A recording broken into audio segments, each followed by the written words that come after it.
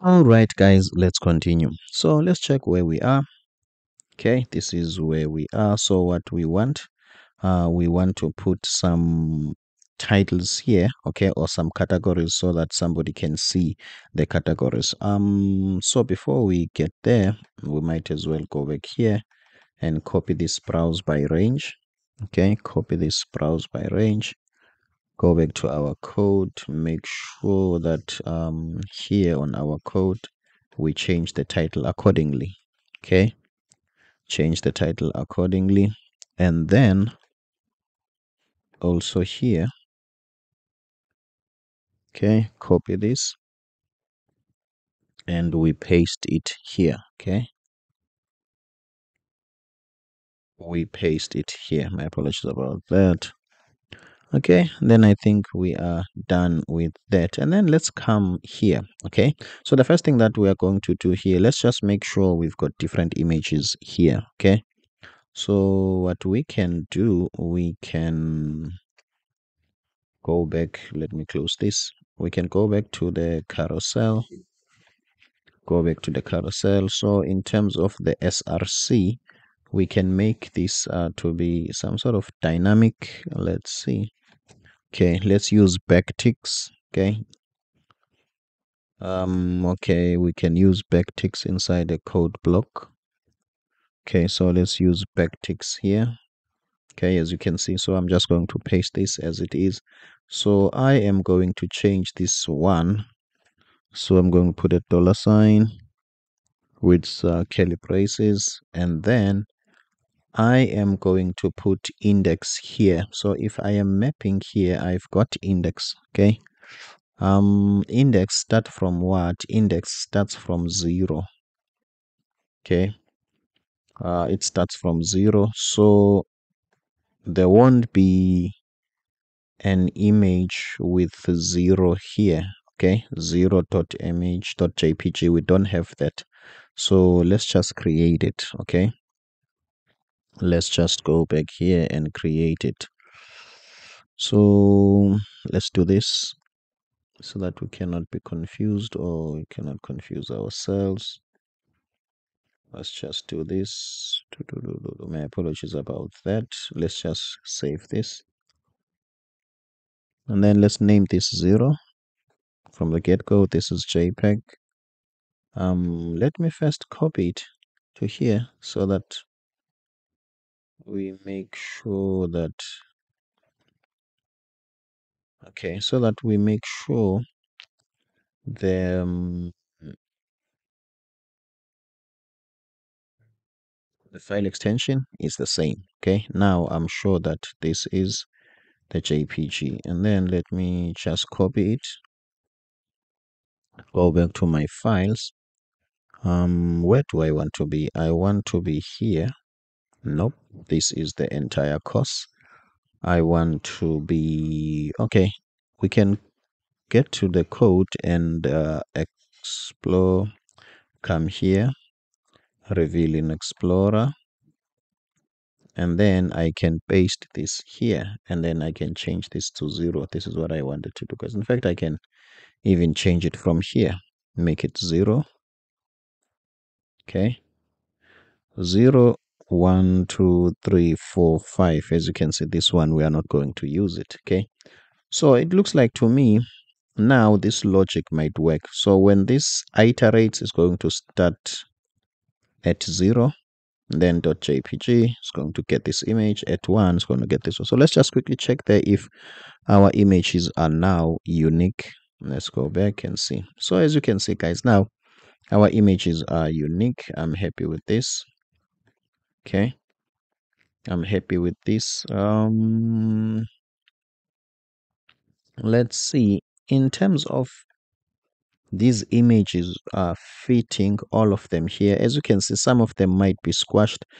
Obviously you might not notice now, okay, but there is some sort of a challenge here. Okay, these images are not in their own aspect ratio. Okay, so what we need to do, we need to go to image, where let's put a class name here. Okay, I want a style here, a class, but let's say object. I think it's object cover. Okay, I think this is object cover. So the images are supposed to spread like to retain their own aspect ratio. Okay, so as you can see now, this image, it's exactly as it was. Okay, it didn't change. Okay, I'm happy with this. Okay, because now our image are not going to look squashy.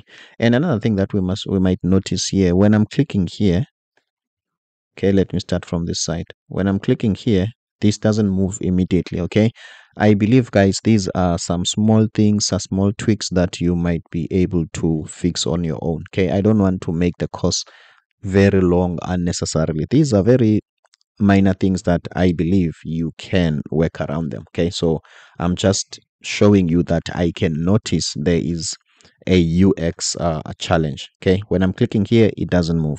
Okay, apologies about that. So I'm happy with this. This is working perfect. So now we need to put the text here. So what we are going to do, we are going to come back where? Okay, we're going to come back here. So we've got this div here. Let's create another one here. Okay, let's see. Yes, let's create another one here. Okay, the div that we are going to create here, the color is going to be, excuse me, the color is going to be this one. Okay, let's see, will that work?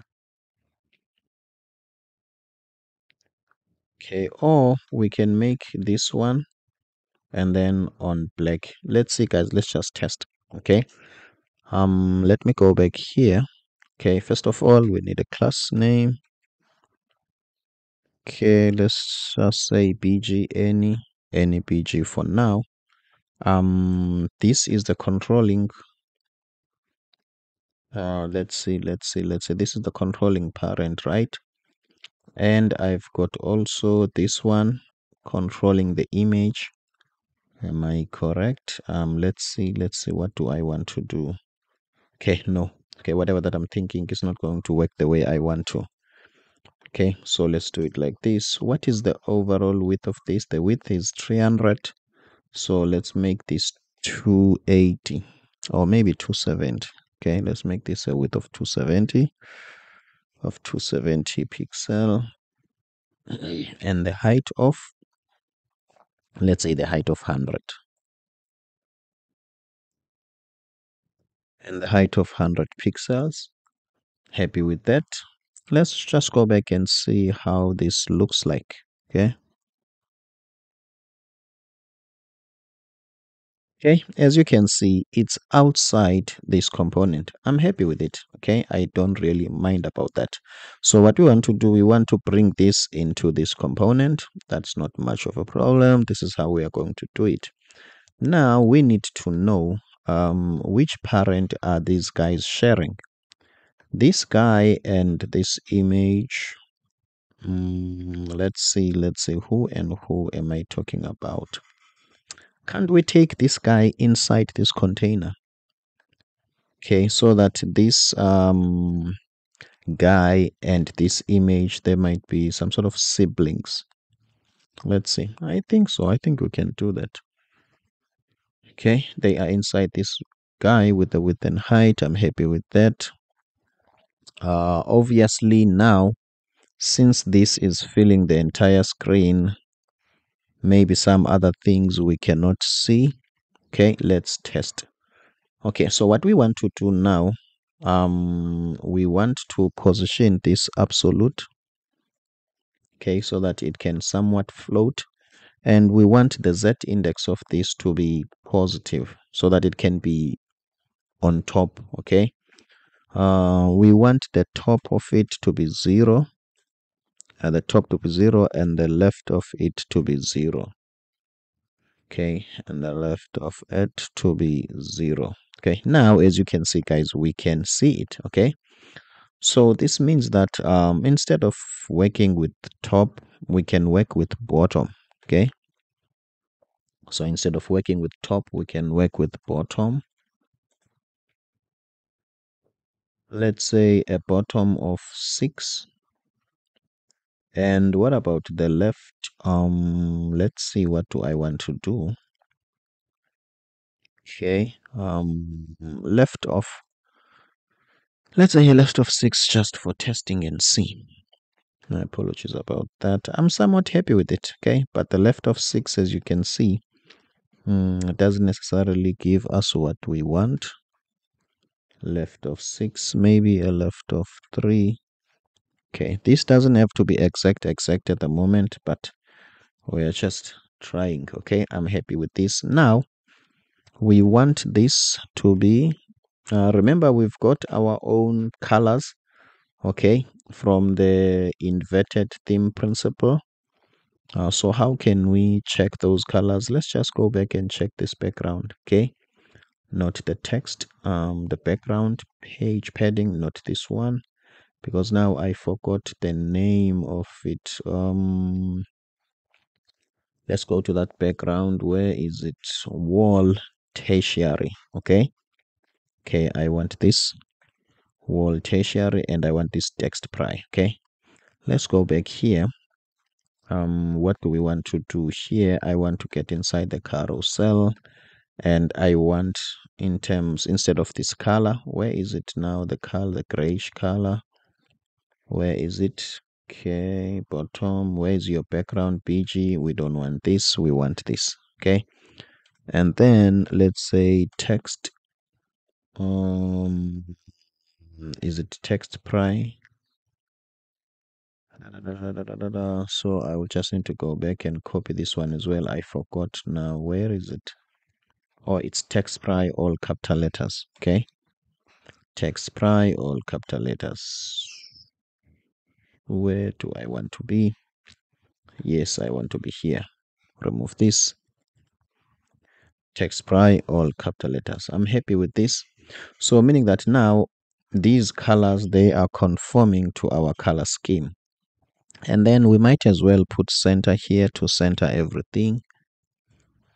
Okay, what else? Let's work on this span. Let's say work on this span.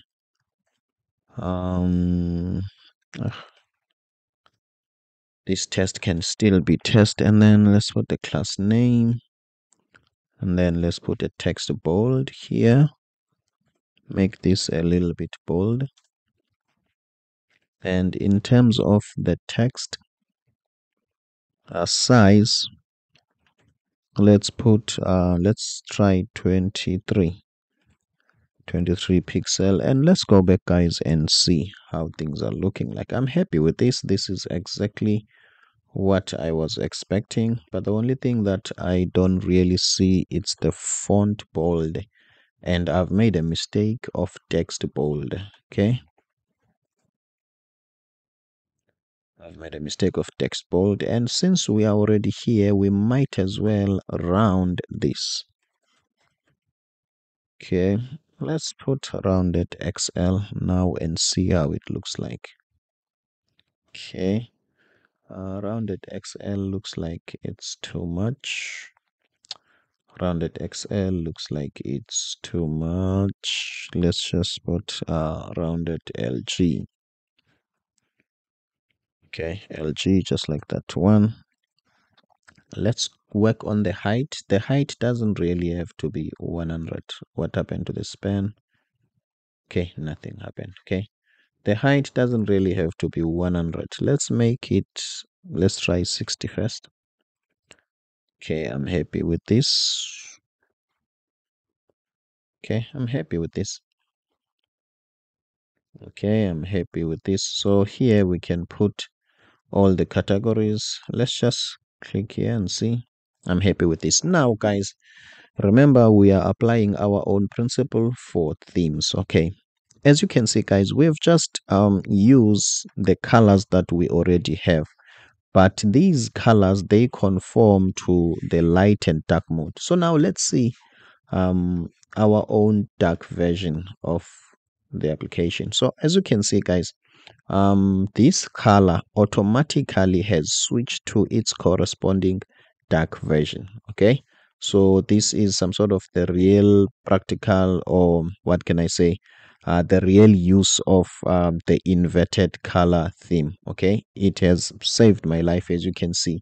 Okay, now you don't really have to worry much about light and dark theme and all those things. So this can quickly be translated to a dark theme without having to change a lot of colors. So I am Msingathi. I'm the designer and developer. Thank you so much for making it this far. If you like content like this, please don't forget, guys, I have got some other courses here. And also don't forget to leave a positive review. See you on the next one.